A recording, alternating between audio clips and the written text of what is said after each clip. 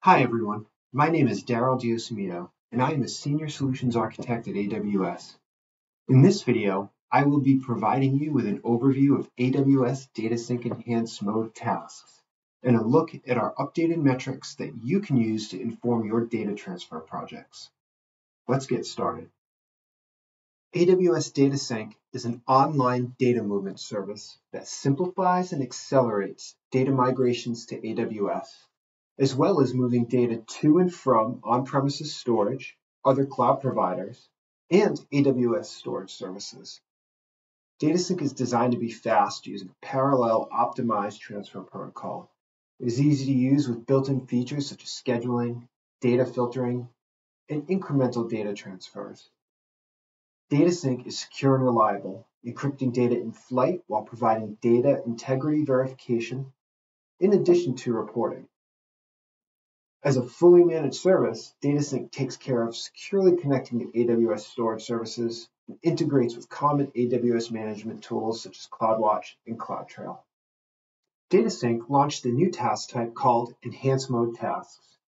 Enhanced Mode tasks are designed for datasets that consist of a virtually unlimited number of files and provide higher performance than previous DataSync Basic Mode tasks. Enhanced Mode tasks provide additional metrics and reporting that are especially useful for customers in migration scenarios to help you track and monitor your ongoing progress. In this demo, I'm going to walk through what the DataSync console displays and discuss the metrics provided when running an Enhanced Mode task. I started a DataSync Enhanced task for transfers between two Amazon S3 buckets. The source bucket contains 200,000 objects, and the destination has 20,000 existing objects that have already been transferred with DataSync.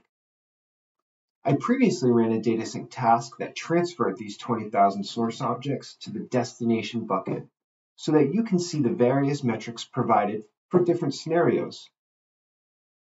What you can see in the console is DataSync processing the data on the source S3 bucket, and it is incrementing files listed at the source. As the task continues, you can see it starts preparing them for transfer and is incrementing the prepared counter as well. It's also showing you that some of the files are being skipped.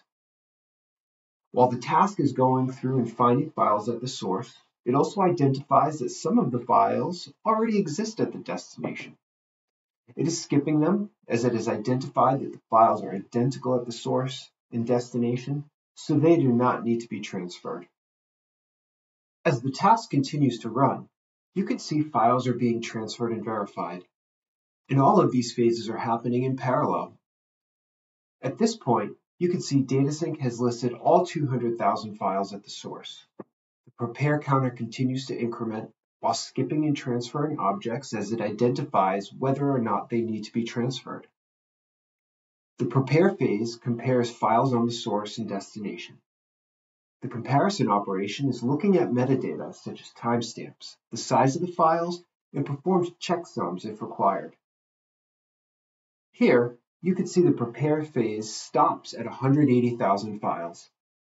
Of the 200,000 files that were listed at the source, 20,000 of them already existed at the destination from the previous task run. The remaining 180,000 were prepared and sent to the transfer phase. As transferring continues, you can see the data throughput continue to climb. The task reaches throughput of approximately 650 megabytes per second, which is roughly 5 gigabits per second. Once the task is complete, it has listed 200,000 files, prepared 180,000, skipped 20,000, and transferred and verified 180,000 files, and ended with a success status.